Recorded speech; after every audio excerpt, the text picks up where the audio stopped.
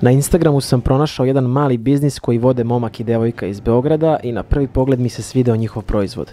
Pitao sam ih da dođem u njihov lokal i snimim sve iz prvog lica.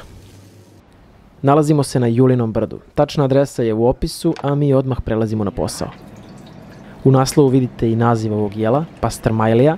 Ja nisam imao pojma šta je to, oblik piroške, podsjeća i na turski pide, ali ne, ovo je nešto drugačije. U pitanju je tradicionalno makedonsko jelo.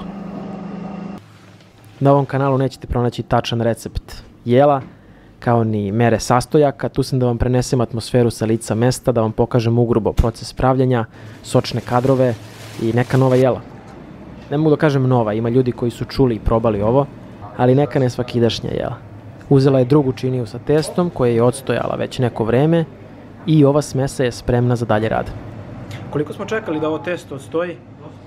Pa da kažemo, napravili smo ga danas, stajalo je negde oko sati i po 2, dovoljno je da odstoji u ovoj vangli i kad nadođe to testa pravimo kuglice koje treba da odstoje do sutradan.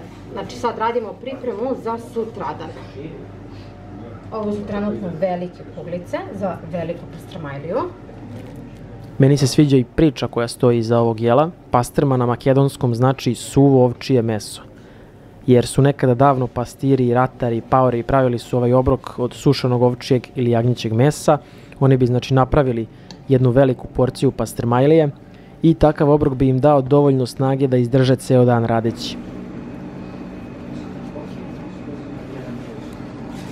Sad ćemo stavimo prednu kesu i pomiramo da ne ulazi vazduh u testo.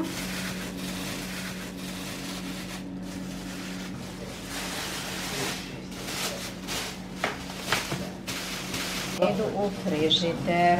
Ovdje smo zapisali datum kada smo bacili prvi zamес, koliko sati. Vodimo evidenciju kad smo bacili kuglicu u frižider i kad treba da se izvade.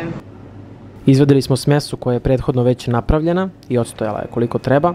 Jedno smo morali da bacimo jer nisam uhvatio fokus s kamerom, a ako se ne napravi oblik iz prve, testo je neupotrebljivo. To nisam znao. Oblik kao piroška, kao turski pide, ali je nešto skroz drugačije. Tako je, kao brodić. Sad oblikujemo. Napišite mi u komentaru da li ste nekad probali ovo jelo, vaše mišljenje, utisci.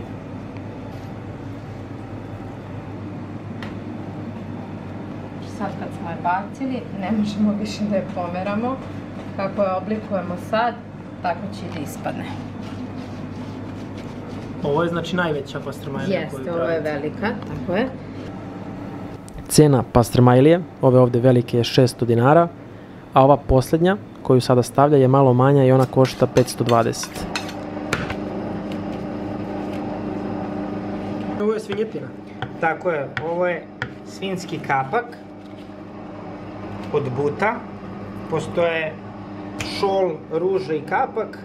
Ovo najviše odgovara našem proizvodu. Malo je prošaran, nije kao šol. Isti je proces pripreme i pilećeg mesa. U marinadi ide znači so, biber i jaleva, određene gramaže naravno.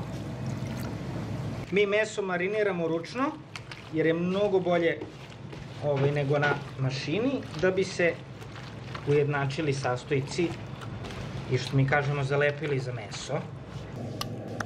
Meso se ostavlja da odstoji par dana u marinadi, ali mi već imamo spremnu količinu. Evo ovdje stavljaju i rukavice.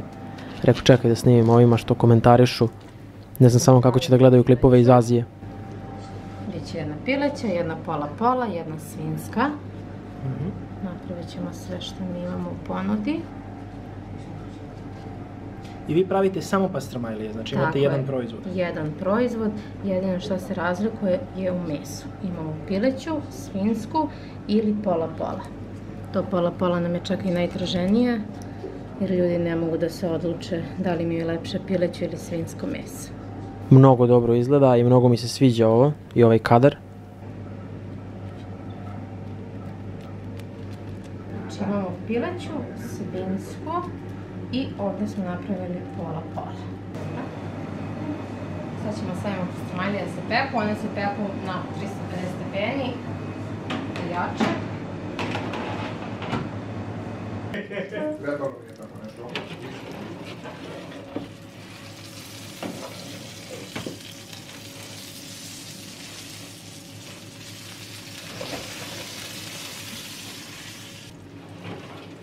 Ovo je jako slično izgledom kao ovaj pide što sam snimao pre neki mjesec u Istanbulu.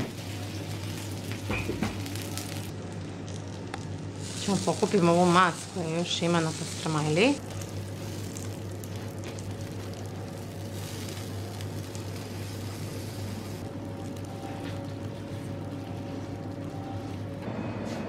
Miriše mnogo dobro. Hvala. I pileća. Ovo izgleda baš dobro. Nikako pribor, znači pribor ne dolazi u obzir, jede se isključivo rukama, samo se cepka i uživa. Sačekat ćemo još malo da se ohladi, pa ćemo krenemo. Mada ja bi... Mogu bi ja odmah, a? Ne mogu da čekam ovo stvarno, gladan sam. Pa, prijatno. Sad je meni malo teže zbog kamere, ali mogu da ga iskidam. 3 sata snimanja i pravljanja, 8 sati edita. Hajde da vidimo. Ma da, ja sam znao odmah da ovo ne može bude loše. Stvarno, mislim, iskreno sad da mi se ne sviđa, opet bih vam rekao da je dobro, ali mi se ovo baš sviđa. Inače, oni rade samo dostavu ili možete da svratite da pokupite. Ali ovo baš... A? Samo je to. Ti se sviđa? Čekaj, dok ne radite, uglavnom? Od 2 do 10, sem ponedeljka. Sviđa mi se mnogo testo baš... Testo mi se mnogo sviđa, jer je testo drugačije kad ja uzmem pirošku negde i znaš ajde zanemarim ove sastojke u sredini. Ovo je drugačije od testa od piroške koje jedem u pizzeriji. Osjeti se. Zamenio sam se sa brletom, sad sam uzeo ja pileću malo, njemu sam dao svinjsku, napravo malo i ovo. Slično meni i pileća i ovo. Isto je marinada. Feferone, prava stvar uz ovo. 2 velike pastrmajlije i Coca-Cola, 1300 dinara. Nisu htjeli da nam naplate, nema šanse, svađali smo se, oni su pobedili. Nalepnice lepimo, da ljudi vide da nije otvarano pre. Stavljamo salvete. Imamo svinsku nalepnicu i pileću. Evo sad ćemo staviti svinsku. Lepo iskustvo i baš pozitivna atmosfera sa snimanja. Meni je drago da sam ih upoznao i probao neko novo jelo, a opet i da smo ostavili jedan lep video iza nas.